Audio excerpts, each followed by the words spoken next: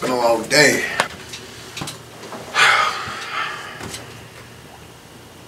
You know, like, what if I can be able to create my own universe? That'll be amazing. Gotcha. Ooh, that's a just part production, girl.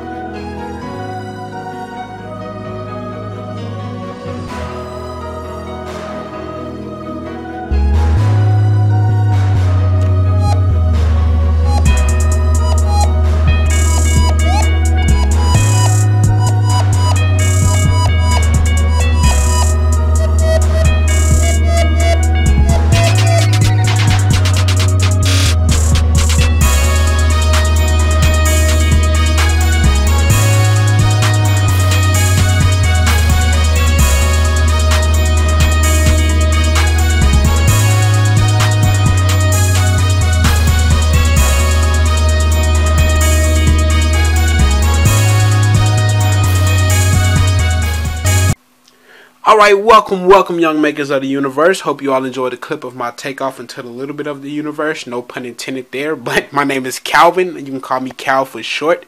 I'm a community pro leader for the littleBits community.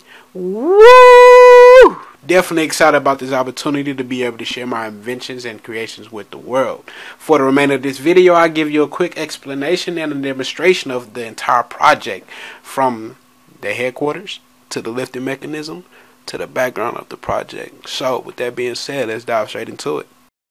Here we have the headquarters, which is basically the command station for the entire project.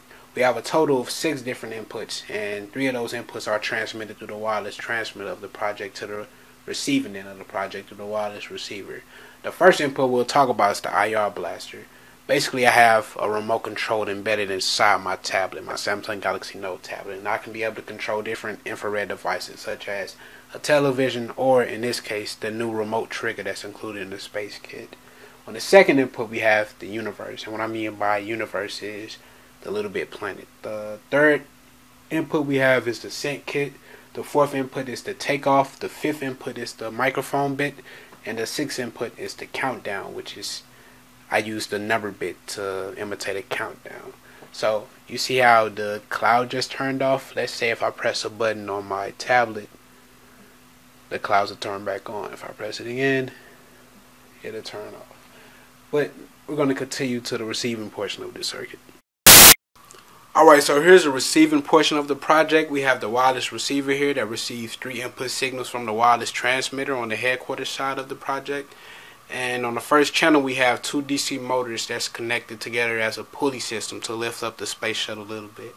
On the second channel, we have the rest of the sync kit that we use to make music, like something like that. But I'm going to use some different tones to be able to generate different music at the end of this project. On the third channel, we have the servo bit that is connected to the littleBit planet, and that's used to rotate the planet back and forth. And we also use the light wire, well, pulsing light wire, to pulse different rings around the planet. So with that being said, we'll move on. We have made it to the most exciting portion of this project. Woo! And I do not mean that literally. This was the most time-consuming portion of this project. It took a while to get all the optical fibers inside the board, but as a result, it was well worth the time. We have different constellations. We have the Pisces and Aries constellation to the left. We have the Virgo and different heart constellations to the right. And the middle constellation is the littleBits universe constellation. It's very, very, very cool. They're all controlled by an Arduino here. I love this little buddy there. And on the bottom portion of the project board is the beginning of the cloud circuit.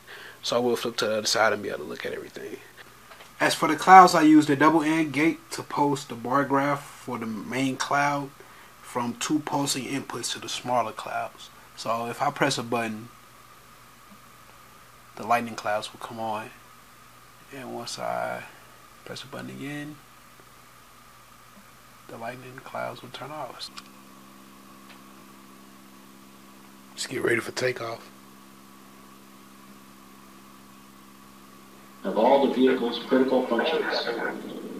T-minus 17 seconds and counting. 15,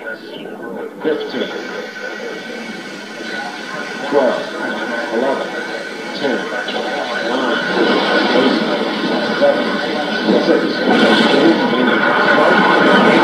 Start. 2, 1. Boost ignition and liftoff of the Space Shuttle Discovery, returning to the science station plane and running for future missions.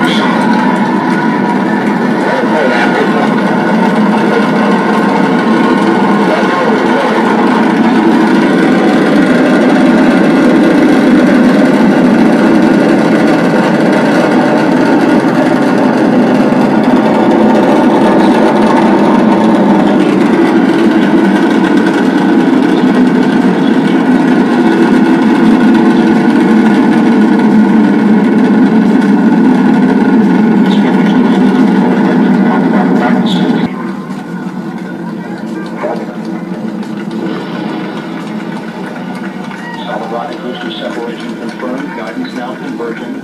Discovery's onboard computers commanding the main engine nozzles to swivel, aiming the shuttle for its precise target in space for main engine cutoff. You sound good.